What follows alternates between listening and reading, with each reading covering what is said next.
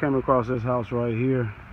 It's already been on the looks like the demo list. Been given a warning. What's this? 801 North Graham Street. Mr. Bluff has already given a warning.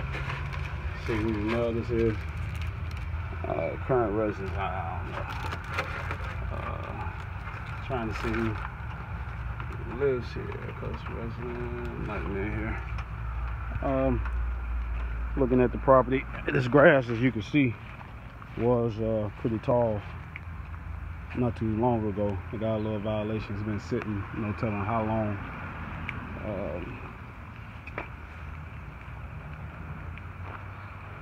I know it's vacant, not just because it was boarded up or is boarded up, but like people probably going in and out through that door, up through that window. Recycling has a bunch of trash in it, so.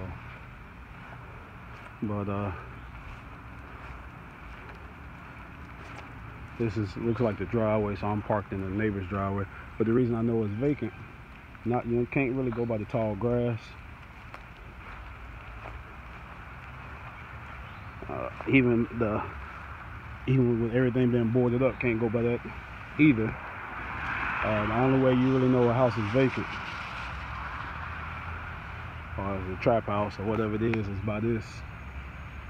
Yeah, no meter, had no electricity. So if you see a meter, it's a 50-50.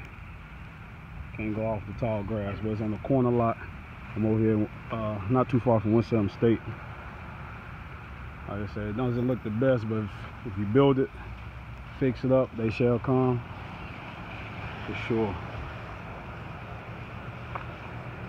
I just got through looking at another property not too far from here, talking to the owner. The roof doesn't look too bad on here either. So I might be trying to contact the owner. We'll see how that goes.